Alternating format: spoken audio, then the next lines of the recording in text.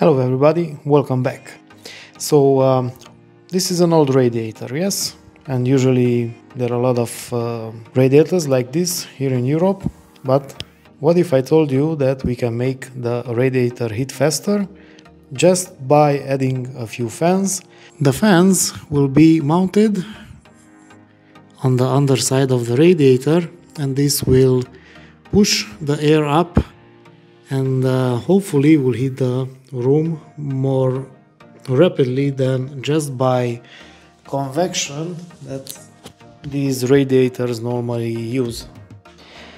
So I saw this kind of radiator boosters that are available to buy, but for me the price seems a little bit high, and also there are a few design things that I know that isn't really good. So let's see how the UI version would look that I designed using FreeCAD. FreeCAD is a free software, you can download it, search for it on Google, a lot of tutorials on YouTube. So I designed these brackets, and I also 3D printed them, and now we will see how to mount them. First, I tried using 40mm fans, and I used a lot of them, but when I first started them, the problem was really obvious, too much noise and very small airflow.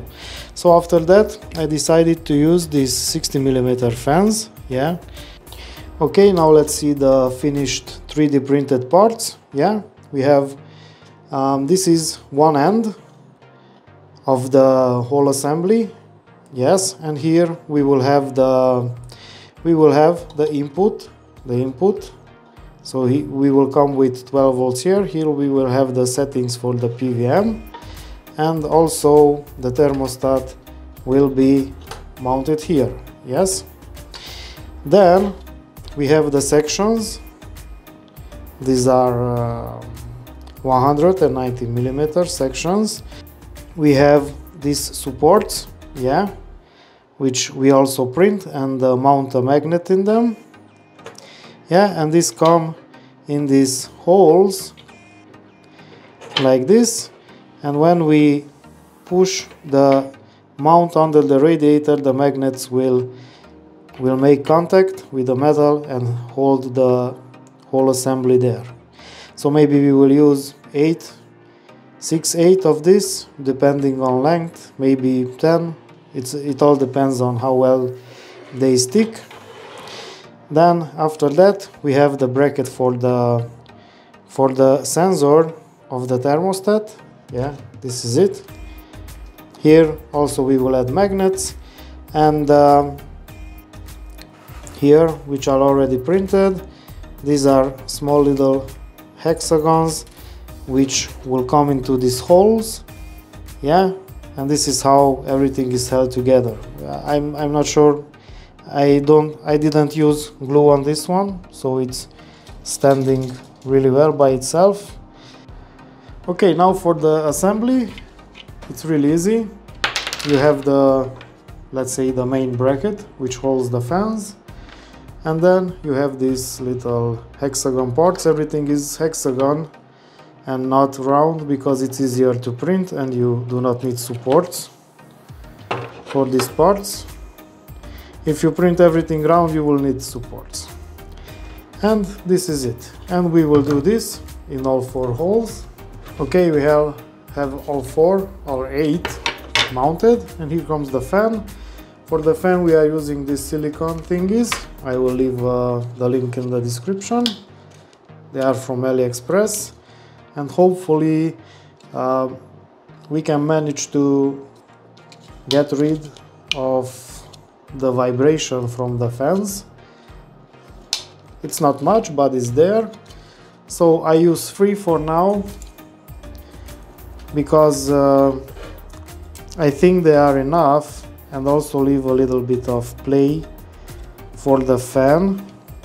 Okay, so now that everything is aligned, we just have to pull on these little thingies and everything is mounted. The fan has a little bit of play like we wanted. And now we do the same over and over until we get the dimension we need. For this I used ABS, and there is a little bit of warping, so probably you'll be better going with something like Easy ABS or Bamboo Lab ABS. This is from Sunlu. It prints good, but it will be a little bit of warping. I'm not sure you can see it like this. It's there. Really small, but it's there. Another thing, just shortly, why the design of the hole is like this and not a round hole, because I had a round hole before, and if anything is just a little bit in front of the blade, it will make a windy noise. This is why I think those commercial variants already have a big noise just by the air going through those grills. I mean, I don't think you really need grills because they are under the radiator, and well, anyway, it's a 12-volt little fan. It cannot really hurt you. Yeah, it can hurt if you put your hand in there, but it's not like it will cut your finger down, something like that. Okay, so next we have to mount the thermostat. Yes, and this is also done with these small little pins, and here is the one place where I will use glue. But first let's mount the PVM controller. Yeah, this should go into this hole. Just a small tightening. Then we'll mount the connection for the small power supply. Yeah, tighten it a little bit. Thermostat. Yeah, first let's put a little bit of glue.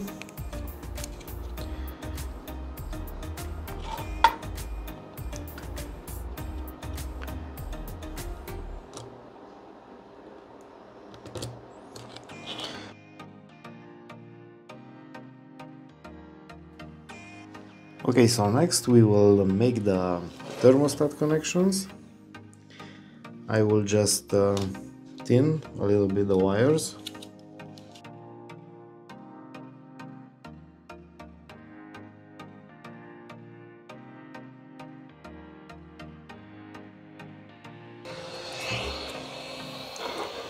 So used a little bit of heat shrink, and right now I will try to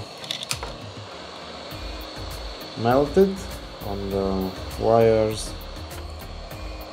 I think that's enough, it will not go anywhere. Good. So the wiring, we have positive and negative from the connector. Usually positive is the middle, and we are coming, I use the same color wires so it would be easier. We are coming with a positive here. We will supplying the thermostat, and also we are supplying the one of the relays contacts. The relay is open, so it doesn't matter which one. Then we come up with the positive and we supply the PVM board, and the same for the negative. We supply the thermostat and also this board. The negative doesn't go through the relays. Also we have the sensor connected, so normally it should start. Yeah, so it is. The relay did not click. This means we have a different set point, so let's see. Yeah, 20. So let's, okay, so the moment we are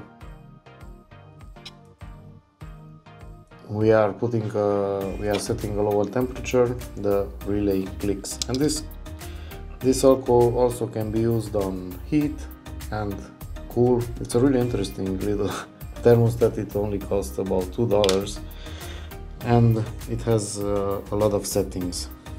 And the good thing is the thermostat will not forget the set point if power is taken.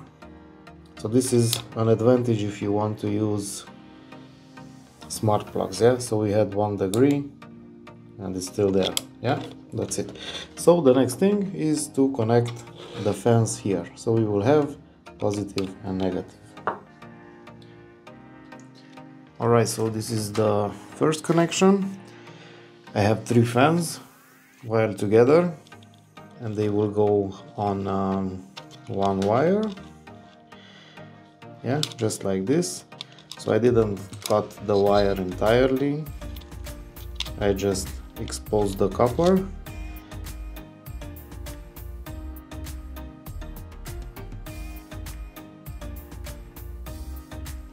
So this is it, we are done. We have everything connected, also the thermostats and the magnets, yeah, the sensor and the magnets. And we used a little bit of hot glue from place to place, especially in these areas where the supports will come, so it will not touch the wires. Yeah, good. And we have here 2 of them, one is with V3 fans, one is with V4 fans. Yeah, maybe you will say the spacing is not the same, and that's right, because first I made 200mm brackets and then after some calculations I knew I needed smaller ones so I can accommodate the thermostat at the back. Yeah, and even this one is not the same.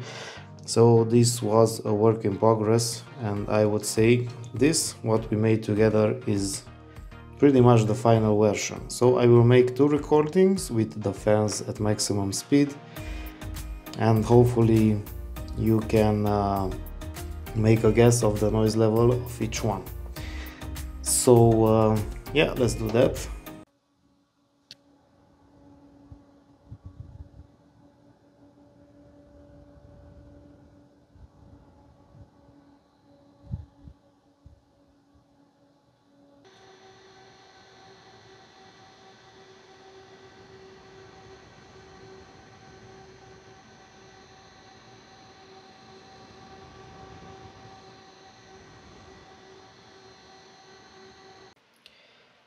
So guys, this is it, and I think it's clear that the V4 is much quieter. We can also adjust from the PWM for the V3s, so we can get them a little bit quieter, but you have to remember, if it's quieter, the airflow will be a little bit smaller or significantly smaller. So ultimately it's up to you.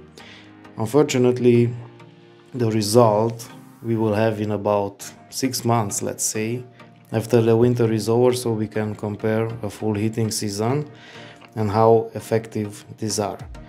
So maybe I will come back in spring with some results and compare the 2 consumption graphics for the gas, but yeah, it will also depend on the weather.